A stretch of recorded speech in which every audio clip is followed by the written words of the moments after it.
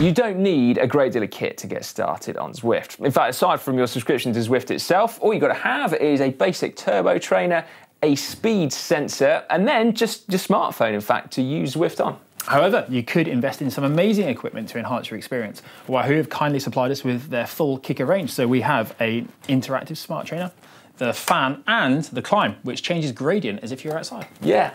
The question is, though, what is actually the difference in experience between these two setups? We thought it was about time we put the two head to head to try and find out.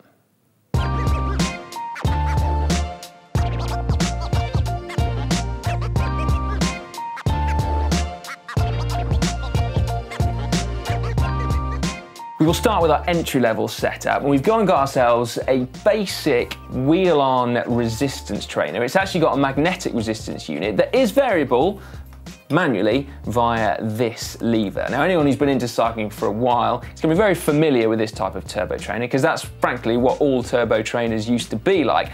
And for that reason, you can pick these up relatively inexpensively now. So it's a great way into the world of indoor training. To connect it up to Zwift though, as I mentioned at the start, you are going to need a speed sensor. Importantly though, it's a speed sensor that connects to the device that you're going to use it on. So if you have a speed sensor that transmits via AMP+, the chances are you're going to need an adapter to actually pick up that signal from your computer or your laptop or whatever. In this case, it transmits via Bluetooth as well, which means I can pick it up directly from my smartphone, which is what I'll be using in this instance. Remembering to attach that speed sensor to your back wheel, because that's the only one that's spinning, of course, you then pair it up to your device where it can then tell Zwift how fast that back wheel is spinning.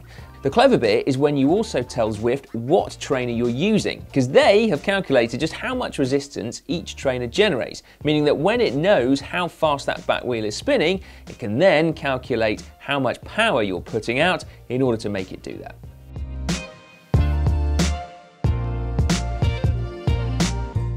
So here we have the Wahoo Kicker, the Kicker Climb, and the Kicker Headwind. The Wahoo Kicker is their top of the range smart turbo trainer, and the obvious difference to this one and the one that Si was using before is that my bike has no rear wheel. It's a direct drive turbo which comes complete with its own cassette, meaning you'll no longer use your own rear wheel and you won't end up with those black marks all over the wall. Inside though is where the real difference lies. The turbo has a variable resistance unit and a power meter, meaning that it will both accurately calculate my output and adjust the resistance that I'm feeling in the pedals depending on where I'm riding on Zwift. This means that riding uphill actually feels like going uphill, and you will need to change gear accordingly. Up front then, and what we have here is the Wahoo Kicker Climb. This automatically simulates the gradient, again mimicking what's going on Zwift, up to 20% incline and 10% decline. And finally, we have the Kicker Headwind. And this is a fan that connects to your turbo trainer or your heart rate monitor and adjusts the level of cooling based on the intensity you're riding. You can, of course, override this and just put it on full. Chris, should we Zwift? Let's. Before we start, apologies, mate, for making you go on the entry-level setup. It just so happens that we don't have the necessary adapters for that trainer to allow me to fit my disc brake bike on there. So you're just going to have to tell me all about it, mate.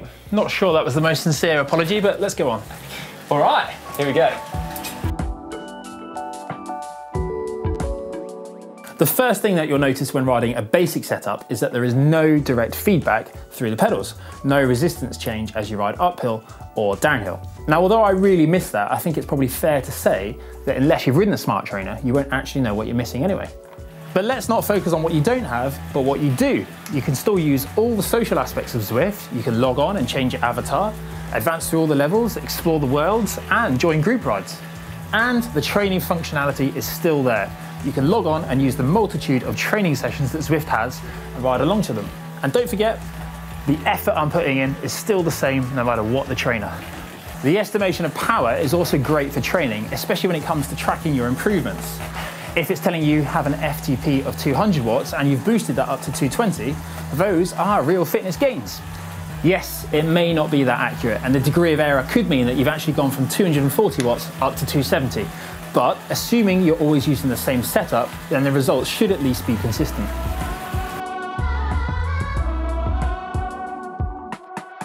So what then about our bells and whistles setup? What do we get? Well, following on from what Chris has just been saying about training, the power meter built in to this kicker is accurate to just 2%, meaning that we can use it to closely monitor our training. And it also means that we can actually compare our own results to other people's, because 2% accuracy is kind of like the gold standard. Now, you might not be into waggling around your FTP in front of other people, but what it does mean on Zwift is that you will be eligible to post results in Zwift Racing, because Zwift Racing knows that you're using equipment that can be trusted.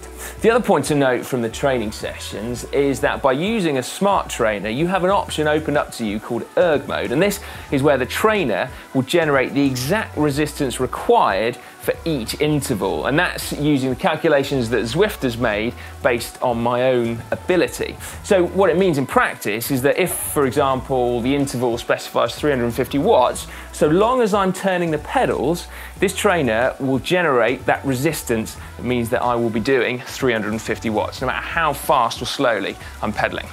For me though, it's probably the enhancement to the riding experience that's most notable. So the feedback that you get from the trainer depending on what's going on screen. So as I start to climb, I'll feel the resistance kick in, meaning that I have to change gear.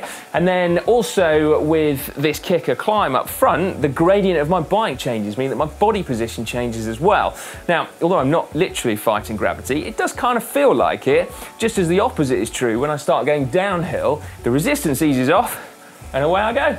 Now, I think it's fair to say that if you are using a smart trainer, just like if you had a power meter on your bike, then you can definitely enhance your training. You could probably get fitter as a result, because you can really drill down and make sure the training you're doing is absolutely optimal.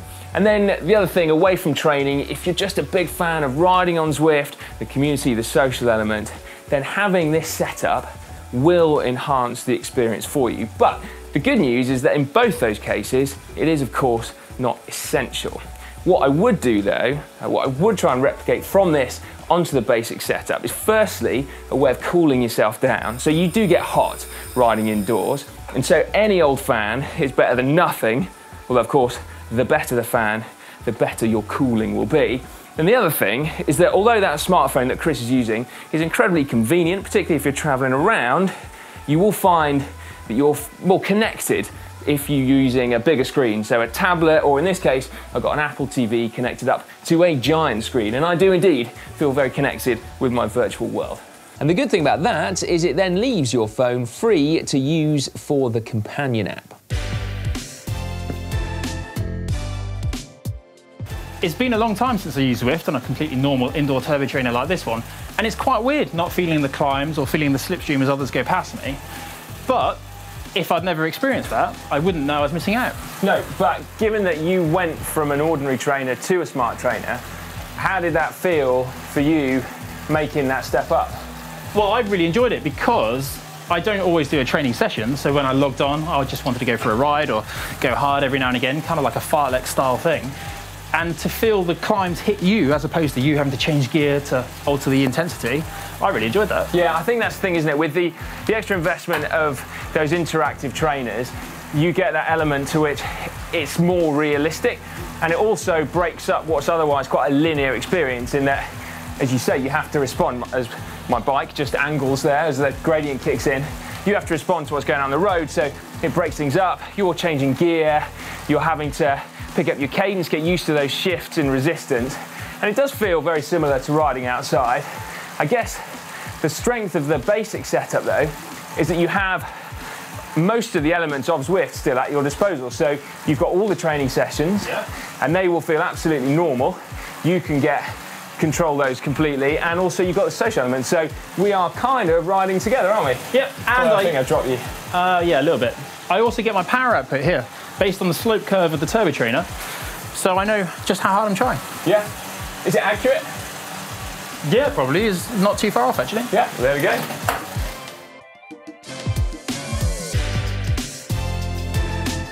As we conclude this video, there is one thing that we should mention first and foremost, and that is that we've got trainers at completely the opposite ends of the spectrum here. And it's not an either-or situation because there are ones in the middle, aren't there? So you can get more basic interactive trainers that do not cost as much money, but that still give you the interactive feel that you get from Zwift. So they've got variable resistance units and they've also got built-in power meters as well. To get the most out of your standard turbo trainer, you want to keep a close eye on your tyre pressures and the air pressure and air temperature in the room you're using it as well. This will help you get better, more consistent power readings. Yeah, that's right. So that every time you jump on it, you know that it's measuring your effort, even if it's not necessarily as accurate as a power meter or an interactive smart trainer. And let's face it as well, you are still getting almost all of the benefits of Zwift, even without those interactive elements. So you've got all of the training sessions, as we've already mentioned, you've got all of the social elements, you can join in the group rides, you can ride around those purpose-built worlds designed for cycling. Right, well, make sure you get involved in the comment section down below. Hopefully, first and foremost, you found this video useful in terms of what you need to actually start Zwifting or indeed make those next steps up. But let us know what you use as well. We'd be really interested to read those down in the comments.